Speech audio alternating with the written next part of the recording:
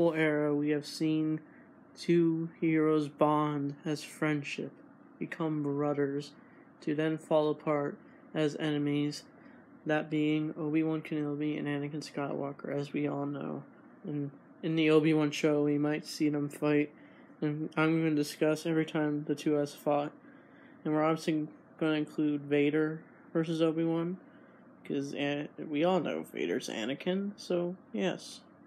So apparently, what I learned from a Clone Wars magazine that I read was, I don't think it's canon. It's not.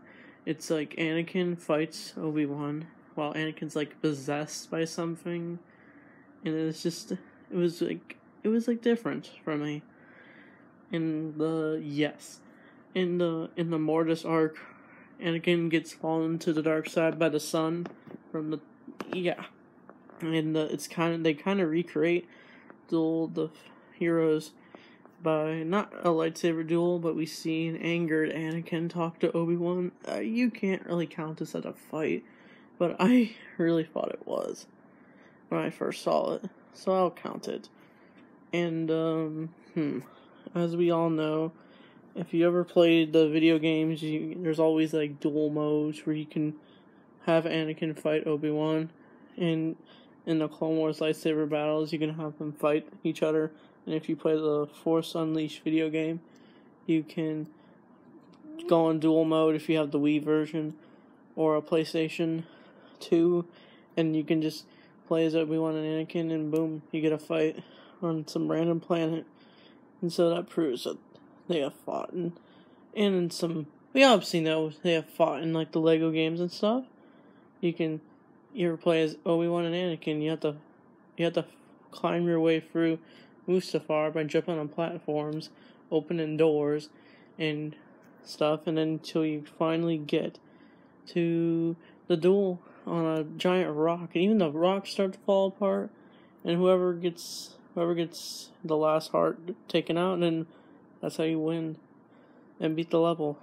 So that proves it. And now we're gonna get into the two cinematics of what I'm going to be talking about. The two legendary lightsaber duels that would start everything from Star Wars. Since Star Wars is not about lightsaber duels, remember that. This video is meant to talk about the philosophy of these characters, not go in full depth, but I'm going to talk about what makes it what it is. So we're going to talk about Ben Kenobi versus Vader. As the two are roaming through the Death Star, they encounter each other. And they obviously know each other. And they pull out their lightsabers, and they're slightly twitching their lightsabers. And they're afraid of each other. Well, Vader is, from what I learned. That Vader was afraid of seeing his old master after so many years.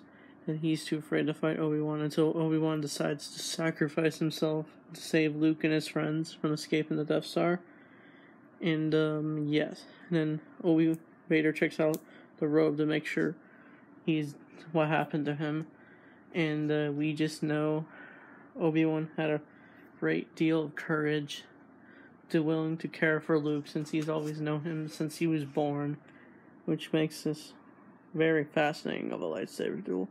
Well, the only real reason they were twitching with their lightsabers was because they didn't. I don't think they really knew how they're going to do lightsaber duels in the first place, since this was the very first one in Star Wars history, literally, since it's the first movie.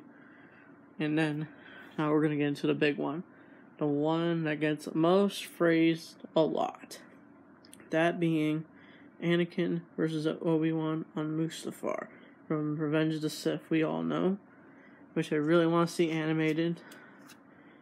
And it's where, after Anakin falls to the dark side, he fights Obi-Wan, and it's a fight over not Padme, their beliefs of what they want.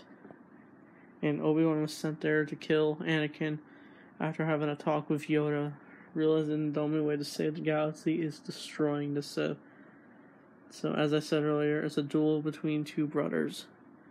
And that's what made this such a very fascinating duel.